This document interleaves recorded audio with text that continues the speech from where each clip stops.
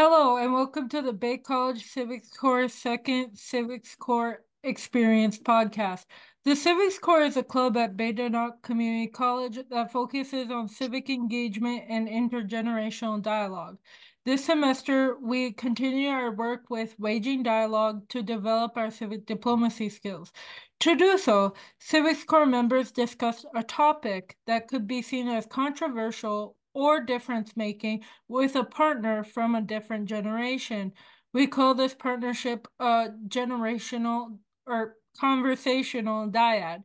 To capstone our club's work, each semester we produce a podcast that is a meta-dialogue or a reflective practice that allows us to explore how our discussions went. In this podcast, we will discuss our conversations, how they impacted our skills, and what we learned from our dyad experiences.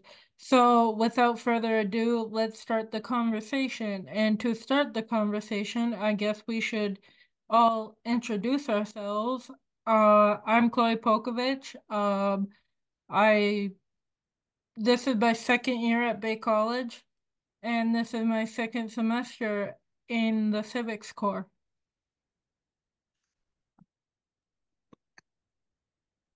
And I am Sam Combs. I am also a student at Bay College studying history and education, and I joined the Civics Corps last fall. I am Madison Provencher. I am also a student at Bay College. This is my first semester with the Civics Corps, and unfortunately my last as well because I just graduated. But I will just hop right in and say that I know that my conversation that I had was slightly different experience than both Chloe and Sam because I had known my partner beforehand. He actually helped me build my house, and I wanted to know him a little bit more, so I asked my father-in-law to invite him over. And I'm really happy to say that we're actually really good friends now. And he kind of stops by my house to chit chat. And but during our more structured dyad dialogue, we talked about mainly kind of local history and the differences between our community and our generational differences and kind of how that impacted our upbringing and a few little observations we made along the way. But I had a really good time, and I'm going to pass it over to Sam to hear about her conversation with her partner. So my interaction was really nerve-wracking at first. I had never met this individual before, um, and I was kind of just a little scared to see how it would go. We decided to meet at the college. So at first I was kind of just sitting there looking around because we didn't know each other, just kind of staring like, oh, is that the person I'm supposed to meet? But it ended up working out. And our conversation was centered around homeschooling, and he had been homeschooled, and I had been homeschooled my whole life before college. So that was where we put our focus. And after talking to him for the first time, I realized that we would have no problem with a second conversation because we both had a tendency to go down rabbit holes that just made us ask more questions and dive deeper into our discussion. So for me, I did know my person beforehand. And even though I did know her, it was nerve-wracking for me, and I ended up running down the hallway because I did not want to do this. Um, I was scared to do it. Not that I didn't want to do it. I was just very nervous to do it, and I don't know why, because I knew her and she was a nice person.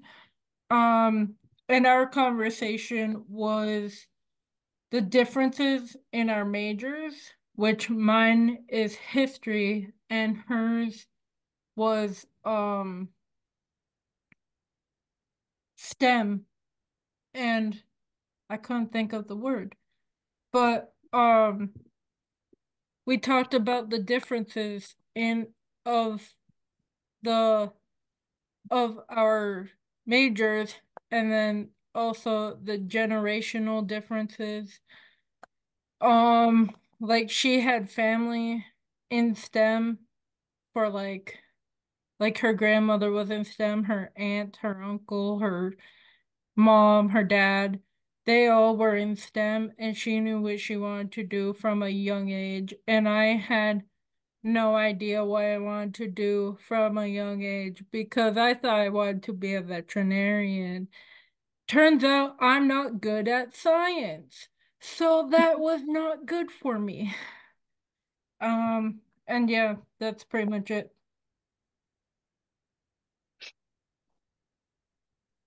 Yeah, so we were all So pretty nervous to meet our partners. I think that was a shared thread between all three of us. Like I said, my partner helped build my house, so I invited him out to my house. So I was pretty lucky to have like familiar territory to be in, and I just kind of wanted to bridge our sort of like millennial baby boomer gap that we had. Just kind of it was really helpful to have like that intention going into the conversation when I had already had these kind of assumptions about him that he was a bit misogynistic, only based off of a few jokes that I'd heard and kind of like walked out the door the like second later. But if I hadn't had this conversation, then I would still kind of be living with that. And I'm glad that I kind of confronted my nervousness about like the whole process. And I think that was also kind of shared between all three of us too. definitely, I like how you guys are friends now and that he can just stop by and chit chat with you. That was something that my partner and I talked about at the end. He mentioned how he goes, "Well, I hope this is the end of our conversations and that it doesn't have to be about homeschooling, but we can pick up where we left off and keep going." And I'm not sure if that was the same for you, Chloe, but it it gave us more opportunities. We were more open-minded, I think, at the end of this. For sure. No, for me, I mean, we we know we're gonna see each other around because it's just a small community that we live in too. So we know we're gonna see each other around, but we're probably not gonna ever talk about it again whatsoever. And we're just probably gonna be like, oh, remember that one time and just forget about it and walk away from each other and forget about it. Um, So we were kind of talking about how we were nervous meeting our partners, and I'm really thankful that I went on this process and to get over my own assumptions about him. Because if I hadn't joined Civics Corps and I hadn't gone throughout the conversation to have with him, I wouldn't know about like his advocacy for disabled people. I wouldn't know about all the work he's done to improve safety in his community. And I'm really grateful to kind of have that more background information, more context of who he is as a person, and kind of build that rapport in a different way than I know, Sam, you had the shared experience of being homeschooled with your partner. I was wondering if you could tell us a little bit more about your generational differences that you were able to kind of find throughout your process. So a lot of what we talked about wasn't so much of a generational difference as it was more so along the lines of stereotyping the group of homeschool kids, homeschool people in general. Um, we were homeschooled at obviously different ages, but it was kind of the same. Both of our parents agreed that homeschooling would be a better fit for their kids, and that's how it got started. The One of the differences would be probably along the lines of my partner got to travel a lot being homeschooled, and that's where a majority of their learning took place was in those travels and things that they learned more hands-on. Whereas my mom was my teacher, and then in high school, her mom friends that also homeschooled were my other teachers, and we went off of a very it was strict in some ways and strict enough, but we went off of a textbook and curriculum that had to be followed. Um, Whereas my partner's was more along the lines of let's just see what we're going to learn about today and focus on learning with a hands-on, open approach experience. Um, but the stereotypes that we did talk about, a lot of it revolved around, for me anyways, my main questions were revolving around um, like social skills. It's said quite often, I heard it a lot growing up, that homeschool kids do not lack or do not have the social skills, lacking like social graces that other public school kids might have. And I was wondering if my partner had felt the same way, um, especially considering that he got to travel a lot more than I did. I was wondering if he kind of made up for that stereotype in that way, and he felt that he had. He didn't feel like he grew up with that same aspect. But trying to that would probably be the main focus, was just picking up those social skills that I knew I had wanted to gain once I entered college, whereas my partner had felt he'd always had them. And then another one I remember is just something I had noticed growing up was a lot of jokes regarding homeschooling that we both had shared. Like, I know at one point we mentioned how we would just say, "Oh, we were homeschooled, we didn't learn that," or "Oh, my mom was my teacher." So just to make up, just to be funny. Like, obviously, we all still knew things, and with my education, my diploma says I graduated from a local high school, so I had to show that I had made those passing grades and actually did study. Um, but I know one joke when I was growing up was that homeschool kids didn't know how to write their names on top of assignments because our mom knew all of our handwriting, so we never had to write our names. That was one that we had talked about. So just little things along those lines, just what the stereotypes from public school versus homeschooling would be. That's really cool that you guys were able to talk about that. And I know you guys' childhoods were so like very different, but having like that shared um educational platform, I suppose. For me and my partner, it was a little bit, I keep saying it's a little bit different, but for us, it was that we were a little bit lower on the social economic scale. So something that I like he kind of talked about a little bit, and I just kind of wanted to know more about it. But when he was in high school, he would travel an hour to Marquette to play football, either by bus or hitchhiking, because it was safe to do that back then. And and he was kind of got like a lot of gruff from like the local football players, and they were all like booster kids, and it was it was kind of nice having that shared not that shared memory, but kind of like that sensation of kind of growing out of that and kind of building out of your community. Um, so I know we talked about stereotyping, and another topic that we were gonna kind of discuss was gender. And Chloe, I know that you and your partner were both women, unlike Sam and I's partner. Could you tell us what she had to mention about being like a woman in STEM? Kind of, Well, yeah. I guess gender and stereotyping in our conversation kind of crossed paths with each other. Like she said when she was younger, there were a lot of kids like, oh, you're a smart girl. You're a girl. You're smart. You can't be smart. You can't be good at math. You're a girl. So that's like gender and stereotypes, in my opinion. Um, and I haven't had as much yet because I'm still coming into my major. I'm not like high up like my partner was.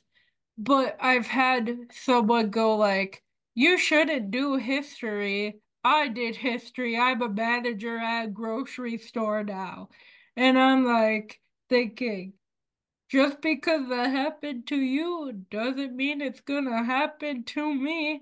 I'm passionate. Your wife didn't want to move to Chicago. That's your problem, not mine. See you later.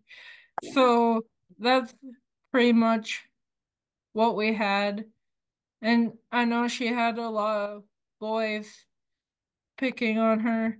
But another thing about the stereotypes is she said that the nerdy kids would pick on her in high school or college. I couldn't remember. She said she was a tutor in either high school or college for the hockey team. I think it was college. She was a tutor for the hockey team in college, and they'd kind of all protect her. And in movies or TV shows, it's the jock making fun of the nerdy kid, but in this case, it's the nerdy kids making fun of the other nerdy smart kid, and then the jock's coming to protect her. So I thought that was interesting. Yeah, Sam, was that something that you guys were able to touch base on? That that was really sweet that they were able to protect her. That was cute. Kind of, yes. So along the lines of what you were saying about, history majors might end up working at grocery stores. My partner and I did talk about how one aspect of homeschooling was once I reached 16 years old, my mom asked me what I wanted to do when I grew up. And at that point in time, I wanted to be a theater major, but that was a long time ago. And she started catering all of my classes towards what I eventually wanted to go to college for. And I liked that I was able to really like personalize my high school studies. And my sisters did the same thing. My sisters are in the same grade I was in, and we each would study the same basics, but then started dual enrolling at Bay in order to get our gen eds in and start really focusing on our careers. And that was something that um, I appreciated being homeschooled, that we could focus on different studies and not be limited to what maybe would have been at high school. I know now a lot of the high school kids at like the public schools around here are dual enrolled. I know that's still a thing, but I felt like I had a very wide variety. And that was one of our topics. But he also had mentioned, he goes, history, education. Well, I hope you're not planning to be rich. I said, well, not really, but I like that now.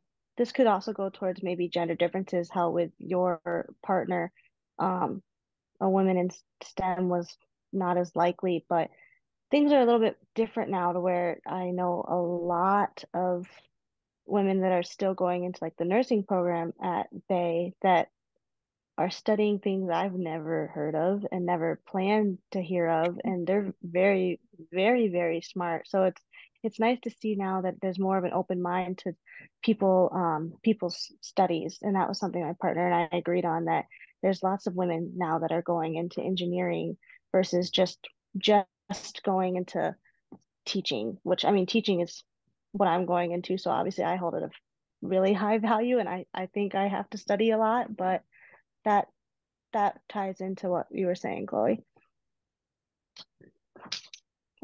Yeah, I like that you got your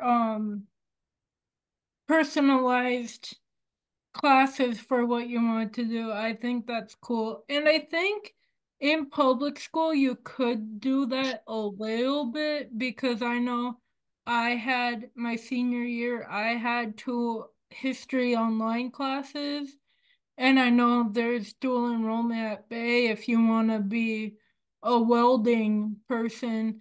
I know they do welding or at the Voc Center. But I don't think it's as personalized as it would be if you were like homeschooled like Sam. So I think that's really cool.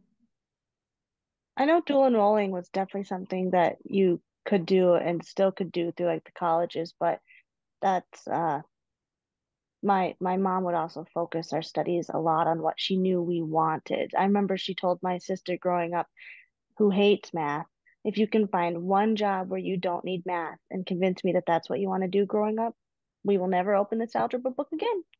And obviously that didn't happen, but she let us I know for one example that she let us do, I love to read now, but growing up I hated it and I didn't enjoy it. I wasn't very good at it. She would She knew that I appreciated like theater and film, and she would let me watch documentaries as long as I could answer the same exact test that my sisters could and pass the same exact questions. She'd let me find roundabout ways to do it. And that's something that we both really appreciated growing up, was that we had more of a open-minded roundabout way of learning and different methods that met our needs. That's such a cool idea. Worked out great. It, it really does sound like she set you up to be like a really independent learner too, so that you can like go Hmm. out there, keep building your interests and your skills. And I think that's something we're going to talk about next is kind of Sam, I'd like to start with you. Being homeschooled, you mentioned your social skills that you kind of wanted to develop in college. So I was wondering what skills you learned or fine-tuned while you were in civics core. Well, I was very, very nervous about meeting someone else who was homeschooled. I couldn't tell at first if it was going to be, oh, I experienced the same things you did, or if it was going to be completely different. And I wanted there to be a variety, but at the same time, I was secretly hoping that he had the same questions I did, like, oh, I lacked those social skills. Oh, I missed this. I missed out on this. Or I really appreciated this. And I liked that I could expand my thoughts on homeschooling. That's probably one of the main uh, things I would take away from this. But I also learned to start a conversation myself, whereas usually I would wait for somebody else to start a conversation and then put in my input. Now I had to start this conversation. I had to reach out and be like, hey, would you be willing to meet with me? Would you be willing to meet with me again? Let's line up our schedules. And uh, I liked how I got comfortable with it almost immediately, to where the second time wasn't as nerve-wracking. Even throughout the first conversation, me and my partner talked for hours until one of us had another meeting to go to. And we're attempting to plan a third meeting, but life got in the way, so we didn't get to do that. I feel more comfortable having conversations, whether it be about homeschooling or schooling in general, and just kind of what really stuck out was how often we did go down these rabbit holes. We didn't have to stick on topic. So making sure that I am now comfortable in almost any topic and that it's okay to kind of just ramble. The rambling, babbling doesn't have to be structured and uniformed. It's okay to just keep going. But that was what I would take away. What about you? Yeah, the kind of just sitting down and kind of practicing having a conversation. So, while you were in homeschool, I was in public school my entire life, but moving around as much as I didn't really develop the same skills of like friend making and conversation starting. So just to like have this practice with somebody I had reservations about and kind of getting over my own assumptions that I had about him and was being lucky as I was being in my own home. But I think that we're our advisor, Dr. Cleese, was very good at giving us a lot of options to like who we would talk to. Like with your homeschooling and then Chloe's STEM versus history. Um, I really enjoyed just being a part of that process too, because that was kind of behind the scenes. But what I did want to mention to anybody watching is that volunteering for these conversations are really important. And it's a great way to do some civic engagement in your own community and just learning about other people. And I would like to know a little bit more about Chloe and the skills that she developed here during the semester. Well, I'm kind of gonna jump to what Sam had said about I don't start conversations. I will wait until someone comes up to me and talks to me. And if no one comes up and talks to me, I'm not gonna talk. I might at school, I might at work, but if I'm in like Walmart or something, I'm just gonna not say anything to anybody unless someone says hi to me first, and then I'll be like, oh, hi. But that's about it. So And we had to start the conversation. We had to be like, hey, what's a good time to meet? Does this day work? Does this day work? Whatever. And then we had to go there and make sure we went there and like knock on the door and be like, hey, I'm here. Let's have our conversation now. Which I was also nervous about. Like I said before, I ran away down the hallway. But yeah, I think that's one of the things. Um, and then I was thinking of something else, but it totally got away from me. Um, yeah, that's it from now, unless I can think of what else I was gonna say. That's okay. Well, one of the things you mentioned, Madison, that I want to tie in here is how the key word was volunteering for these. When I first thought about my Dyad partner and meeting with them, it was just, this is a homework assignment. I have to get this done. I have a deadline. Once I took that aside and realized I'm volunteering for this because I want to have a conversation and I want to learn more about this person, I want to be able to open my social skills and talk more, then it made it a lot easier and uh, a lot more beneficial for me, knowing that I volunteered to do this. I was helping myself and my skills that I wanted to grow. Yeah, that's so fantastic. It's been such a treat, like hearing about your guys' experiences and conversations, but I'm going to go ahead and introduce our advisors. If Dr. Cleese would love to come in and do our outro for us. Well, sure thing. And here comes Alice and Matt as well. So thank you, thank you, thank you. That was a great discussion, and I really enjoyed taking in your experiences. You had a lot of rich opportunity for dialogue across difference.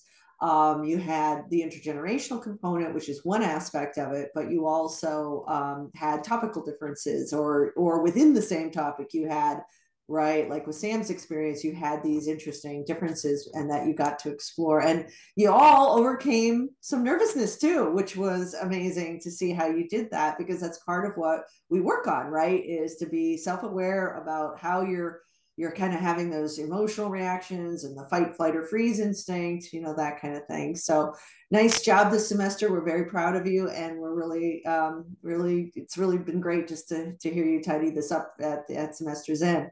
And to that aim, I'd like to thank you all as we wrap things up, as well as your Dyad partners for your time this semester. And for our audience, each winter semester, Civics course students participate in a series of interactive sessions that focus on building civic diplomacy skills. And these are job-ready skills. This is a resume building experience. The students learned concepts and practiced dialogue techniques in an interdisciplinary approach based on historical and psychological methods that gave them the social and behavioral science-based awareness of how to effectively engage in dialogues across difference. Additionally, the students practice critical thinking, organizational, and time management skills as they outreach to their dyad and partners, and selected topics for their intergenerational listening sessions. Then they use their public speaking skills to design this podcast and conduct what is a meta-analysis of their experiences. I'd like to thank my dear colleagues, Mr. Matt Bugatti. Nope. And Dr. Alice Mayer, both of Organization Waging Dialogue, for their time, care, and expertise in this work. As a group, we're also grateful for the support of the staff, administration, and faculty of Bay College, located in Escanaba, Michigan, and Iron Mountain, Michigan, under the leadership of Dr. Narita Hughes, along with the members of the Collaborative for Compassionate Civic Engagement, who have served as the Civics Corps Advisory Board. I'd also like to thank the community members who volunteered to work with our students, especially those of the Dialogue Connection Group, Delta Chats. The dialogue work that the students did this semester is critically important in our times.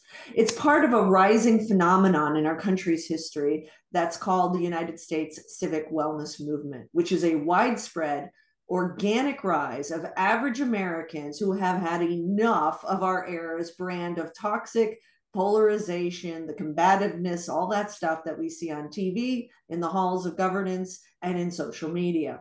It serves as a counterforce to this kind of divisive and tribalistic forces that are endangering the maintenance of our republic's constitutionally based domestic tranquility and general welfare as fundamental blessings of liberty.